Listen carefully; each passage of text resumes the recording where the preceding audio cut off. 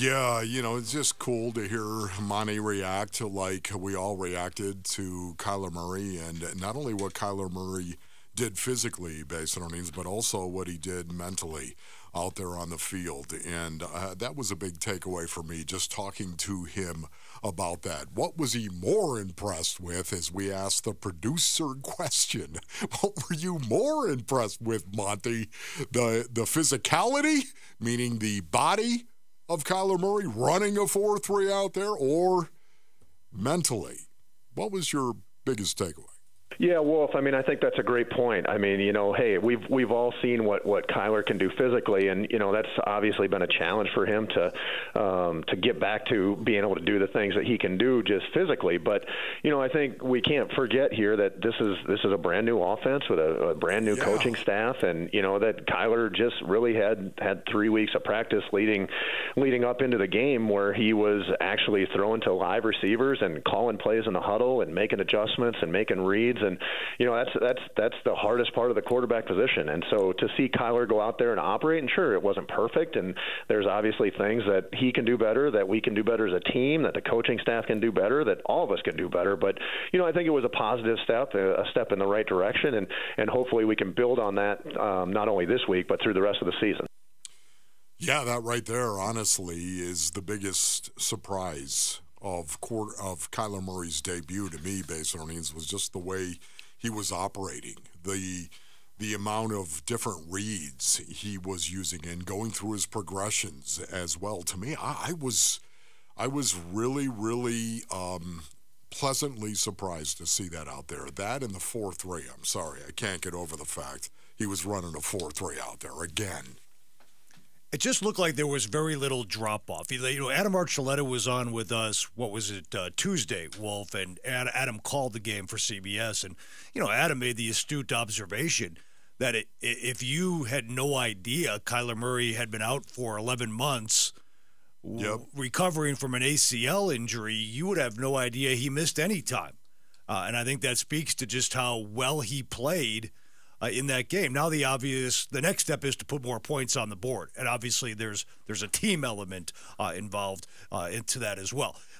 Speaking of the team, the other side of the story, Wolf, we came out of the gates talking about it today. Kyler Murray being a different person this year since the injury, and I know this is a storyline that's important to you. It's one that you've been following, and I think collectively as a Cardinal fan base and media contingent, everybody wants Kyler Murray to succeed to the highest level, be a better leader, be a better quarterback, win more football games. I asked Monti Ossenfort about Kyler Murray being a better leader and a better, more mature quarterback off the field, and ultimately, hopefully, on it here, not only this season but going forward. I've heard all those things too, and I really can't speak on that. I wasn't here. I wasn't around Kyler to see what he was like, what he wasn't like. All I can speak on is that since the day that I got here, all I've seen is a guy who's been focused, dedicated, done everything that we've asked him to do and more, and really put the time in. And going back, that's a good point. Going way back into the spring when he couldn't do everything physically, the things that he could do were mental, and so to see him really jump feet first and attack the mental part of the game during that time, and then continue to build on that in training camp and during the season. Kyler's been great. Kyler's been great from the start, from when I got here. Yeah, once again, I love that measured approach, too, that Monti Ossenfort has taken with Kyler Murray right now. Listen, we have nothing to really compare it to last year. We know what we've been told about Kyler Murray, but as they should do right now, they're going to go ahead and vet Kyler Murray. They're going to weigh and measure Kyler Murray based on their experience with Kyler Murray. This is one of the reasons why, what came first, Kyler Murray changing as a person? I mean, Kyler Murray even said himself, I think I'm a different person. That came from Kyler Murray. What was it, Kyler changing first, or was it the coaching staff and Monti Ossenfort coming in with this new philosophy, this new culture that was going to change him. I don't know what that is. Only Kyler knows the answer to that. Here's what Kyler had to say. I mean, I think I'm a different person. I think so. I think just some things that, happen to you can't really control, that just, either elevate you or bring you down. But I think this is one of those things that, like I said, everything happens for a reason. I think it was for the better, not only for me, but just for everyone, And I think that, a lot of people keep saying that I'm a different, he's such a better leader now, he's this and that. Like, I just think people, I don't want to get too much into it, but it's just, the light's different right now. I think people around me, teammates, everybody, it's just different energy. We also talked to Monti Ossenfort about his draft class, through 10 games now, and getting contributions up and down the draft list this year, even down in the 6th round. Terrell Clark popped early. Dante Stills, another 6th-round pick, has had his moments this year. Papo on special teams. Clayton Tune started a game. Obviously didn't go well, but he played.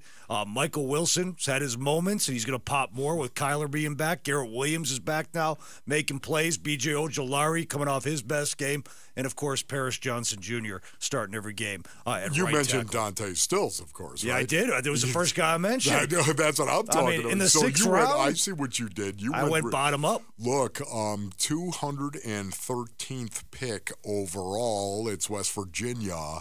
It's West Virginia. The pride of every Mountaineer. Okay? I won't sing it. I'll just say it. Dante Stills. Dante! That's my guy. Dante's Inferno. I'm really, really impressed with his draft class right now. And what was also very interesting, Monti let us know that the draft class of the Arizona Cardinals, go ahead and do that. Play that. Yeah, there's Monti, and then we'll get your reaction, Wolf. I sound a little bit like a broken record, but when that group got here in the spring, like they came in with a maturity that is pretty rare in a rookie class, and so there's a different examples and different levels of these guys having opportunities to contribute, and we're playing a lot of young players, whether they're draft picks or undrafted free agents. Right now we have the most snaps by a rookie class in the entire league, so we're playing guys and that are getting opportunities, and not only are they getting those opportunities, but I would say for the most part, those guys are taking advantage of those. And is it perfect? No. Like, we don't have all the answers, we don't have things figured out, but we've played a lot of young players. They are producing. Is there things that we got to do better? Absolutely.